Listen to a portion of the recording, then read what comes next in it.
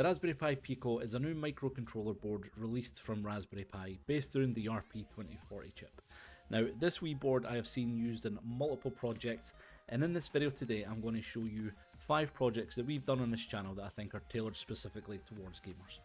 Now, if you like this kind of thing, please think about liking, subscribing, commenting, all that fun stuff, and let's get stuck in.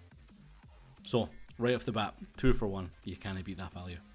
The first thing here is the PicoCart64. Now, this is a homebrew DIY flash cart for the N64, all powered by the Raspberry Pi Pico. You load up the ROMs one at a time onto this Raspberry Pi, as well as some of these emulators. Now, you can run Game Boy. There was NES that I never had any luck with, but you know, the option is there. It also lets you run some cool homebrew, which is the biggest reason why I wanted to kind of build this, because, you know, the Dragon Ball Z and Portal, as well as some of these projects like this, the Transfer Boy, which is using the transfer pack at the back of the controller to play Game Boy games, which is insane. And now here, this is something I showed in a short. This is the PicoDVI mod. So basically, this is attaching the PicoBoot. No, sorry, this is attaching the Pico to a HDMI breakout board, and then soldering it all to the N64 video chip for homemade DIY output for the N64. Next up is the Xbox 360 NAND flasher. Now, I'm going to throw links to all these videos down below, but this particular mod I did have some difficulty with, but when it came to the Raspberry Pi Pico flasher, absolutely zero issues. It worked completely as intended.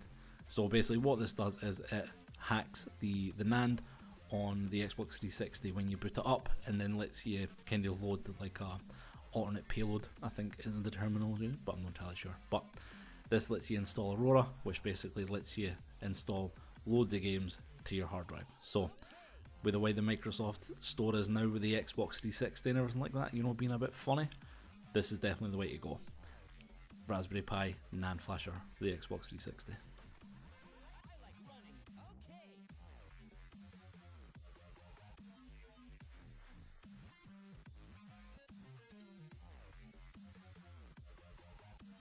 Now, I think this is actually the first Raspberry Pi Pico that I installed.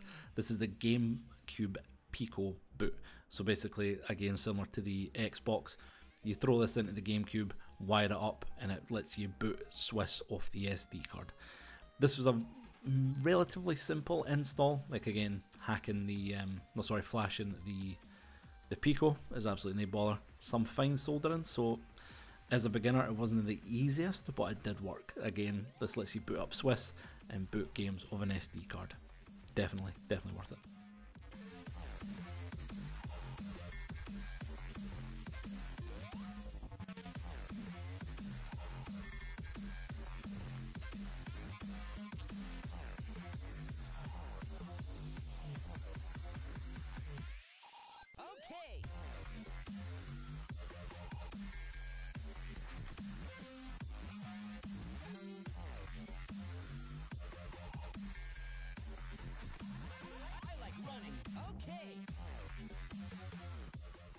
Alright, this was definitely one of the wildest ideas that I had, but again, I kind of came across this idea while, you know, perusing Pico projects online, and I saw that somebody had done this. Now, I can't remember the guy's name off the top of my head, but it'll come to me and I'll throw all the links down below.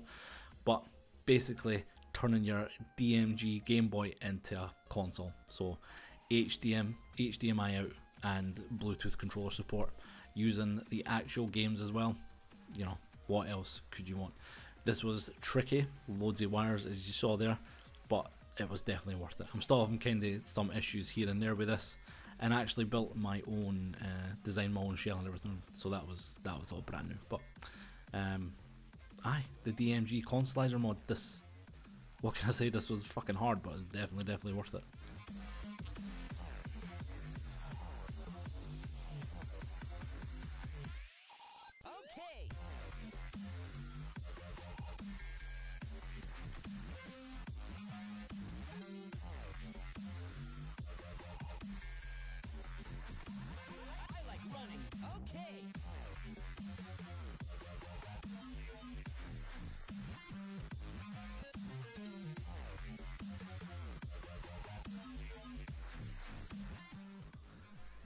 So this might not be the best, but this was just one of the mods that I done, or one of the builds that I done rather, that was basically built by parts that I just happened to have, and I just wanted to see if it would work. Now I saw loads of different kind of builds with these using Arduino components, but I wanted to see if I could build one with the components that I had. Now again, the Raspberry Pi Pico itself is like £5, the SD card reader was a couple of quid, the the HDMI board there was a couple of quid, so effectively building your own NES Emulation Console, like it was like maybe 20 quid at max. And again, this was just a project to see if it worked, and it did. So like, this is why it's one of my favorites. Again, I think the Game Boy one it's complicated, but it's really cool. I like all the flashers to kind of load games and stuff like that onto consoles. And the Pi Pico is proven useful for, you know, like homebrew DIY HDMI outputs, which I think is insane, because all these kind of boards and all these kind of mods are like crazy expensive for some consoles, and like adding a HDMI to an N64 is fucking crazy money. And again, outputting here some like HD NES and using a NES controller to play it, I think is just amazing. But that's my top 5, guys. I'm going to kind of stop rambling on a wee bit here. If there's any projects you think I should look into, please let me know down below, and please like, subscribe, comment, you know, all that good stuff, and I'll see you in the next one. Thanks, man.